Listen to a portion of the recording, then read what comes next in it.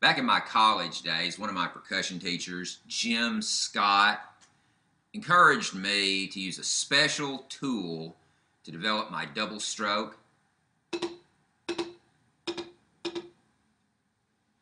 I have that tool with me,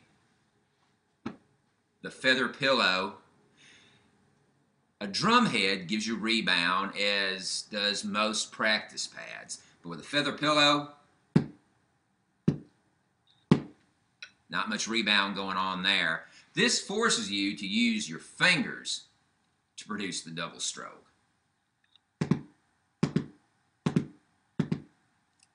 Take any exercise that uses the double stroke and practice on a pillow. Listen for evenness and that you're actually producing the double stroke.